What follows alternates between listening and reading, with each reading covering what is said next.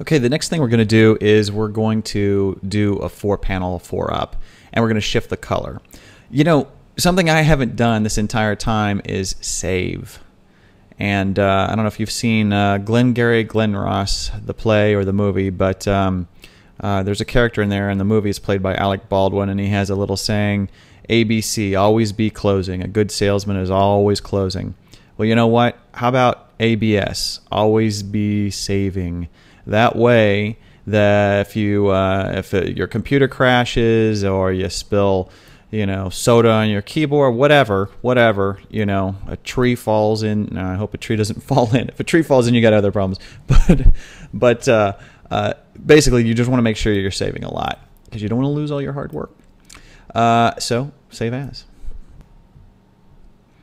Okay, I've saved, and as you can see, the JPEG.jpg has been replaced by PSD, which is the Photoshop file format. Now we are going to collect all 3 of these layers into one folder. And so we want to unlock the background, so I'll just double click on it, and we will turn that. We'll just leave that layer 0. It's already a little confusing, I guess, with 2 backgrounds, but we'll leave BG be that, and layer 0 will be the base layer. Okay, so let's select all of those, and you simply do that by selecting one layer, holding down the Shift key, and selecting the other 3. And you can let's see if you can convert to a smart object. We can do that, but let's just throw it into a folder here. Again, we'll select those 3 the same way we did before, and let's call that upper left panel. Okay, so that is grouped into one folder. Now what we're going to do is we want to increase the size of our canvas. So we go up to Image, Canvas Size, and you can figure out the pixels if you want. Here's an easier way. Just go to percentage, and it's just 200% on both height and width there. And we want this to be upper left, so click on the upper left area. So that's where it will locate our work. And click OK. There we go. Now, all we need to do is duplicate this panel here. Boom. And we'll relabel it. We'll call it upper right.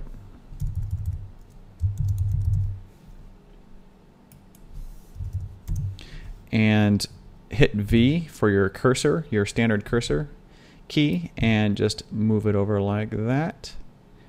And if your snap is on, it should automatically line it up. Now, if you don't know about snap, snap is right here. Snap looks for sort of general areas where you would want things to line up. 2 layers next to each other, for example, or the edge of your image area, or sometimes the center line. Okay, so upper right. So here is an easy way to shift the color. In this, we can select the background, and we do Command U like we did before, and we can just hue shift. And a general, like if we do just sort of a simple changing of the background that's even across the board. If we do red, yellow, green, blue, it's roughly plus 55 on the hue saturation. So click there. And if you want to shift the rest of the color as well, just click on the head layer and do the same, and we can just do plus 55 on that, and that creates that. Now you can see this color green and this color yellow are pretty close together, which makes sense because this color and this color are pretty close together. Again, you can be creative here. You can go like that and do a contrasting color, whatever you want to do. I think we will. Let's check out blue here. See what that does. So we'll do blue there, or sort of I guess kind of a greenish blue, and that takes care of our upper right panel. Let's do our lower left. So we'll call that. We'll relabel that lower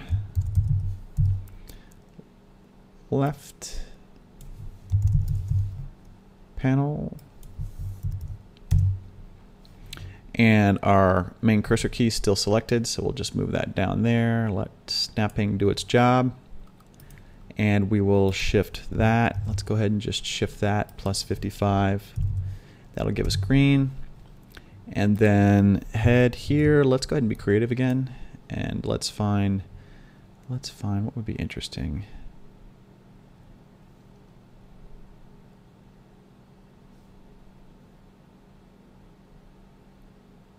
Just trying to shift it away a little bit from the one above it. Yeah, let's try that. Actually, let's go. Yeah, let's go there. Let's go there.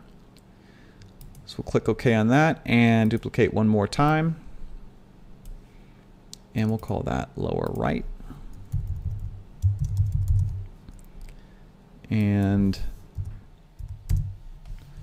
drag it over and let it snap and do its thing. Open it back up.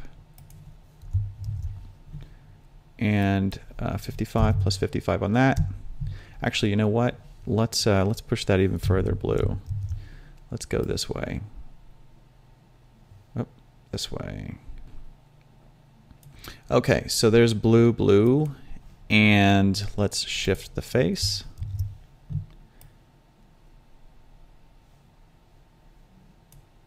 Oh, have the wrong layer selected. Head, there we go. We'll shift that. Actually, that's kind of interesting. Maybe there. There, kind of neon-y. That might be kind of fun. Or you could also go yellow. That'd be probably a little more conservative. This color and this color are looking kind of similar. It's kind of fun sometimes to keep the contrast going. So we will push it maybe like more like there. So again, these color combinations, you can get into color, and if you do, that is a gigantic area in art, and there's theories on it. Different color combinations have different psychological effects. So you can get into that as much as you want, or you can just go with something you like. So that is it. That is a 4-panel simple Warhol. And if you zoom in, it should really hold up and be cool. And there's 100%. I'm going to do a full screen so you can really see. And has a lot of cool, interesting detail there. Feels pretty authentic. Our methodology, though digital and in Photoshop, has remained very true to the original techniques of the Warhol silkscreen methodology. So there it is. Now, if you want to